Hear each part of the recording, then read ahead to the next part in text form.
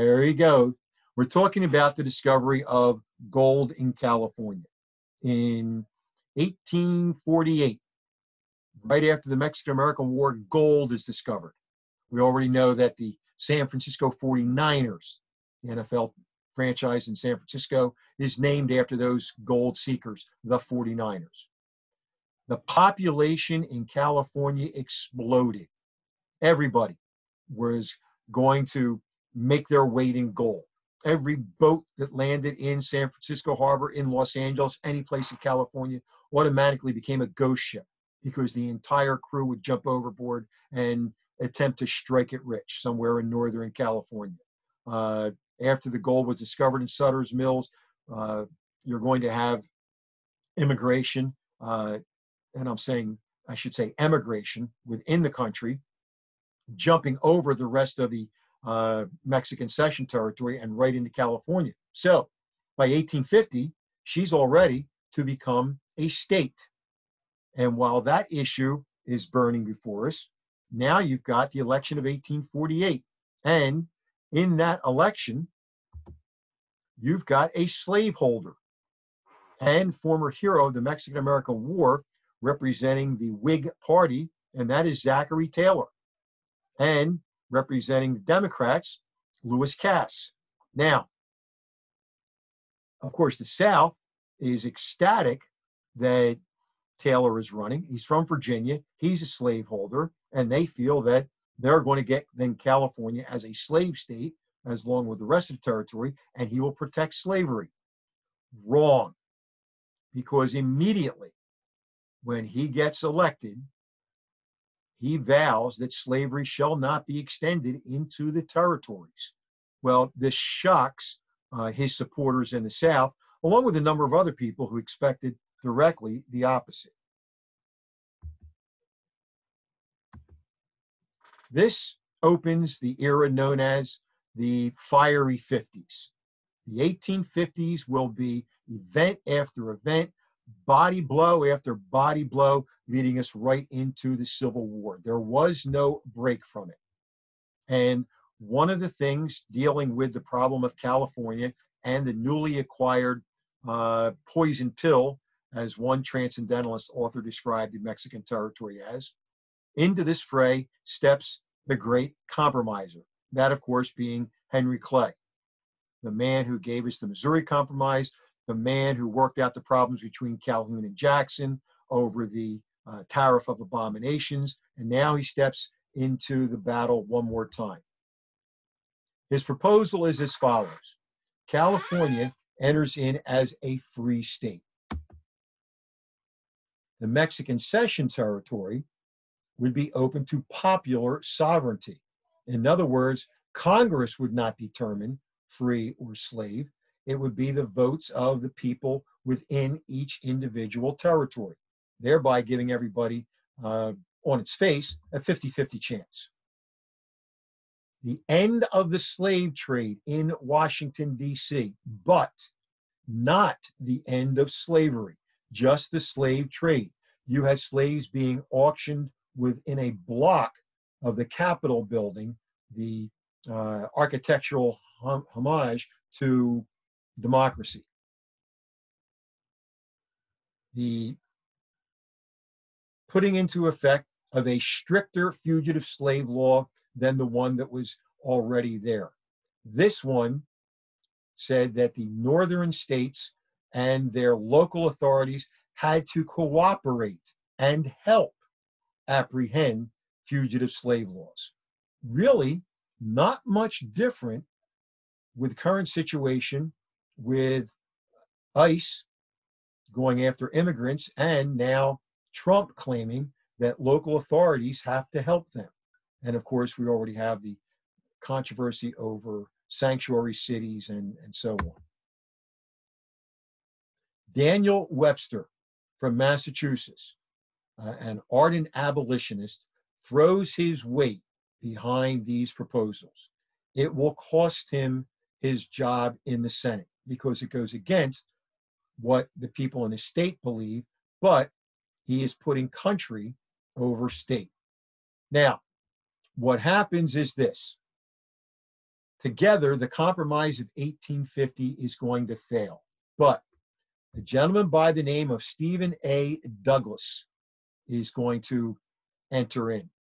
Not much is mentioned about him in this particular role. We all know about John C. Calhoun and his role in this, okay? And once again, the South is threatening to secede.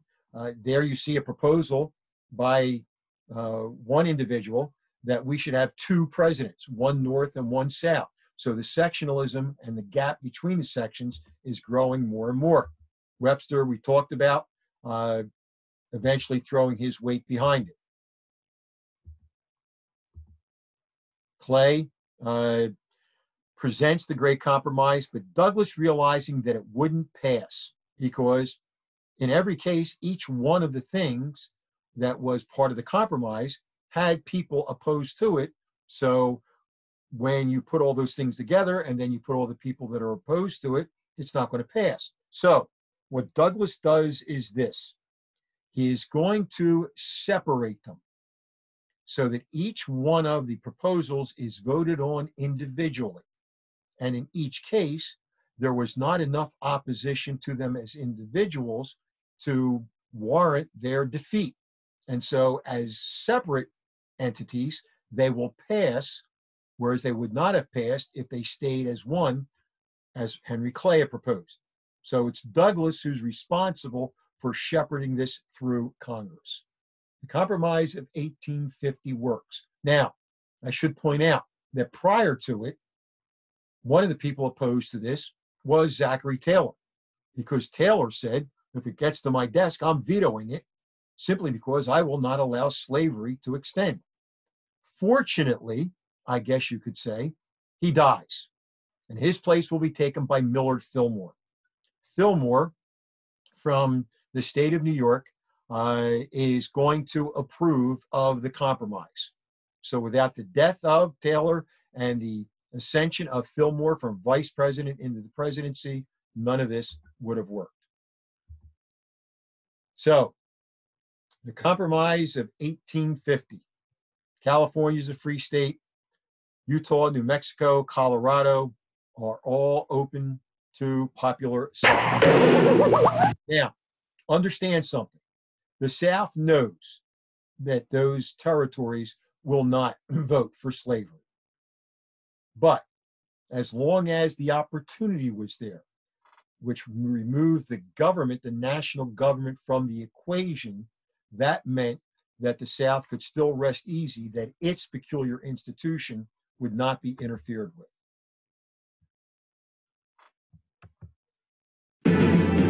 Once again, another settlement called the Compromise of 1850 averted a civil war. The Compromise of 1850 admitted California as a free state. Utah and New Mexico territories were allowed to vote on whether slavery should be allowed in their areas. This resulted in the majority of the Senate voting power to now be in the hands of the free states. To correct some of this imbalance, the Fugitive Slave Law was also passed. It stated that law officials were responsible to catch runaway slaves and return them to their owners. Many Northerners refused to obey this law, and in fact, some helped many slaves escape through the secret network called the Underground Railroad.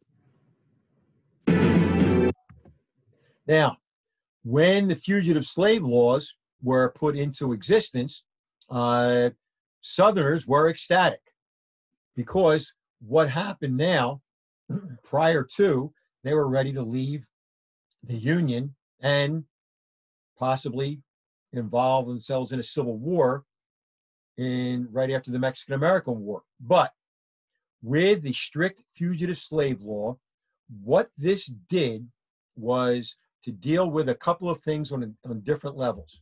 If you take a look at the bottom of the screen, the North, in response to the fugitive slave laws that had existed, had passed personal liberty laws.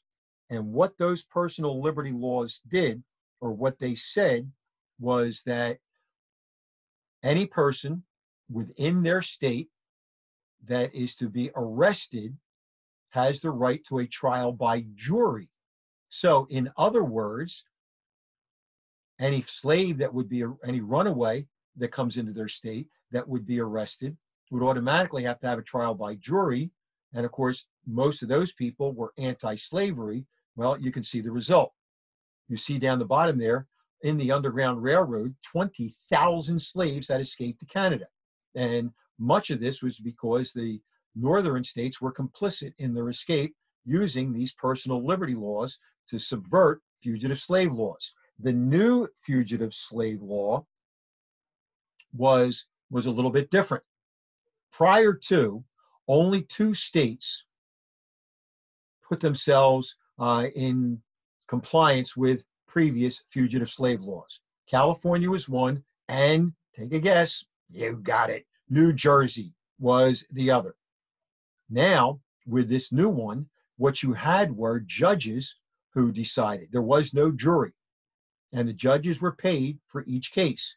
They got $5 if they found that the runaway was entitled to his freedom, and then they got $10 if they found that the person should be sent back into slavery. Well, take a guess which one prevailed. So, with this new, stricter fugitive slave law, you're going to have the abolitionists denounce it up and down. You see the posters that were put up throughout various cities in the North. There would be riots in opposing this new slave law. One jail was torn down brick by brick that held a runaway slave. And in response to the fugitive slave law, Harriet Beecher Stowe is going to publish Uncle Tom's Cabin. This is going to be the most widely read book in the Western Hemisphere, right behind, you guessed it, the Bible. Harriet Beecher Stowe was an abolitionist. She was in Cincinnati, Ohio, when she observed, as a result of the fugitive slave law, a young mother being ripped away from her daughter and taken into slavery into Kentucky. Now, she saw that, and based on some interviews and what she saw in her own state of Ohio, was the basis for her writing Uncle Tom's Cabin. Again, Uncle Tom's Cabin had a tremendous impact on everybody that read it. It was, for many Northerners, their only look into the institution of slavery. And keep in mind, it was a rather shallow look, because Harriet Beecher Stowe herself had very little experience with slavery, other than a couple of incidents that I had previously described. Stowe will become herself an intimate part of the Underground Railroad. So she not only talks the talk, she also walked the walk. Stowe, during the Civil War, when she's invited, or when she, I should say, meets Abraham Lincoln, Lincoln puts out his hand and is rumored to have said, "So you're the little lady that started this war." Thus, so much was the influence of Uncle Tom's Cabin, which, of course, Uncle Tom's Cabin was banned throughout the South. Now, a number of abolitionists were going to step to the forefront. David Walker and his very famous essay, Walker Himself an Ex-Slave, called Walker's Appeal, advocated revolt by slaves. Sojourner Truth, who becomes an ardent women's rights advocate and, of course, an anti-slaver. Remember, she would sue to gain her son's freedom in New York State. Frederick Douglass, who made famous the cruel slave master David Covey in Maryland. Douglass, of course, becoming an international celebrity. William Lloyd Garrison, editor of The Liberator. Harriet Tubman. And then, of course, the martyr for the cause, Elijah Lovejoy, who we've discussed previously. Now, in the election of 1852, you're going to have Franklin Pierce, a Democrat, versus the Whig, another hero of the Mexican-American War, Winfield Scott. This election will prove to be the end of the Whig Party. And really, this was pretty much the last election in which party discipline across the country was able to keep people in line. And what I mean by that is, from then on, it was going to vote by section, regardless of who won. Pierce is, of course, from New England. Now, kind of ironic that Pierce, being from New England, gets the almost unanimous support of Southern slaveholding states. But that's because Pierce promised not to interfere with slavery whatsoever. A rather tragic footnote, Pierce and his family jump aboard their carriage to go to the train station to attend his inauguration, when they will be T-boned by a trolley car. His wife and children are killed. He suffers a number of broken bones. Will eventually get to DC, obviously, to take office, but his family, of course, will not. Now, the rise then of new political parties. The most famous, the American Independent Party, or as it was popularly known as, the Know Nothings. It gets that name, of course, because their people, their members were counseled to say, if anybody asks you, you know nothing, and hence the term. They were not, in particular, opposed or against or in favor of slavery. Their basic emphasis was going to be on anti-immigrant, anti-Catholic. Basically, what you're talking about is anti-Irish, and they were nativists. German and Irish were flooding into the country. This was the height of the Irish potato famine. And if you've ever seen the film, which I have a scene there from the Gangs of New York, this was really based on a lot of that. And nativism was actually, for the common man, the bigger issue than was abolitionism and slavery.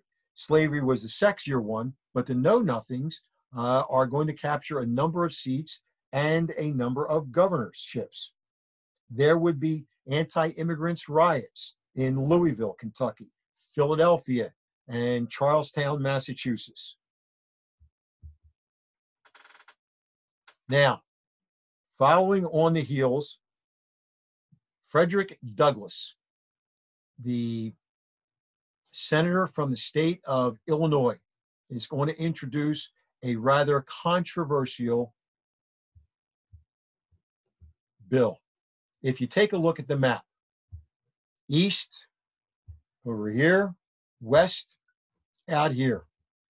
In 1862, Lincoln had signed legislation trying to aid in the development of a transcontinental railroad. Now, in 1854, prior to this, all right, the idea was germinated to do the same thing. This is where Lincoln, of course, would finally deliver on the promise. But of course, one of the things that would live here is everybody knew it would start in California. Question is, where would it end? And wherever it ended, that was going to create, just as the Erie Canal created New York City, that was going to create a financial windfall. So different people tried to get it in Tennessee, some in New Orleans, some in St. Louis, in Missouri, but Frederick Douglass from Illinois wanted it to end, and it's rather logical, right there in Chicago. Well, in order to do that, he knew he was going to need Southern support. And that he was going to find in the bill that he's going to put up, the Kansas. Frederick Douglass, the Little Giant. And this Little Giant proposed that territory known as Nebraska and Kansas territories, part of, if you will, the Louisiana Purchase, therefore part of the area defined by the Missouri Compromise as automatically free, that it should be open to popular sovereignty. Of course, the South loved it. And of course, again, all he was really interested in was building a transcontinental railroad. But by opening the territories to popular sovereignty, he will encourage the South to support his idea of Chicago. Emotions on both sides of the slavery issue once again rose in 1854 when a bill called the Kansas-Nebraska Act passed Congress. This bill repealed the Missouri Compromise and allowed residents of Kansas and Nebraska to decide for themselves whether or not slavery would be allowed in their states. The result of this unfortunate law was that settlers who strongly favored slavery and settlers who hated slavery both immigrated to Kansas. When these groups came into contact with each other, much fighting and killing resulted. Kansas was often referred to as Bleeding Kansas. Emotions. So, the little giant has put his stamp on this. The South loved the idea because that basically what it said was you can't ban slavery in the territories. Bleeding Kansas is going to make, as you heard in that short film clip, Kansas a battleground. It was the Civil War preview, if you will. Battles, massacres, and eventually, as you see there, it will lead to the formation of the Republican Party. The public reactions to this vary. As you see there from the South Carolina Mercury, Charleston newspaper, the North and South ought to unite in sweeping it into the rubbish of extinct legislative anomalies. Salmon Chase, we arraign this bill as a gross violation of sacred pledge. The New York Tribune, Douglas's new bill has taken the best of friends of the administration by surprise. So wasn't a lot of popular appeal to this, except, of course, in the South. Well, of course, eventually what happens is the bill does pass. It's now open to popular sovereignty. As the film had pointed out, you're going to have individuals flood the Kansas territory. Kansas being right next to Missouri, a slave state, are going to have pro-slavery people go into it in droves. Anti-slavery abolitionists likewise will go in there. So the battle lines have been drawn. Battles will take place. Beecher's Bibles from Henry Ward Beecher, father of Harriet Beecher Stowe, would be sent in there. Fortunately, they were not Bibles. In those crates were guns to arm the anti-slavery people. Various massacres would take place. One of them at Potawatomi. There, an individual who will gain fame soon enough by the name of John Brown will behead some pro-slavery people. Lawrence, Kansas, will see over 100 anti-slavery people shot and the town burned to a ground as the seat of abolitionism. Eventually, the effects of the Kansas-Nebraska Act, all right, the Whig Party is out, and they will join with other groups from other parties and form the Republican Party. The Democrats will shatter along regional or sectional lines. You've got Democrats who are the North against it, and of course, you have the Southern Democrats who are for it. And of course, the Compromise of 1850, talking about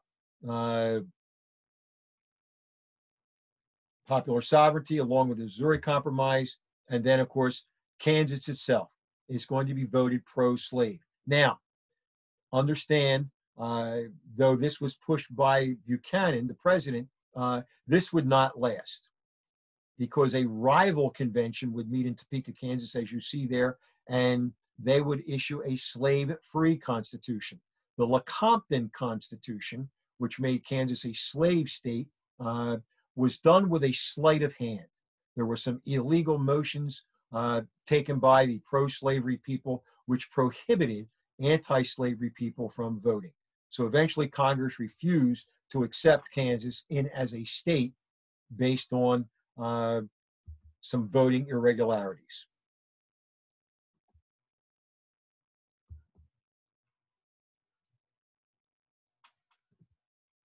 So the battle lines have been drawn. Again, Band-Aid after Band-Aid put on the growing divide over slavery. But again, despite the various incidents that I've described, the average American was not concerned with slavery. But there will be some events that are going to take place soon after the Kansas-Nebraska Act, which will change their mind. We'll look at that in part 2 of our lecture later.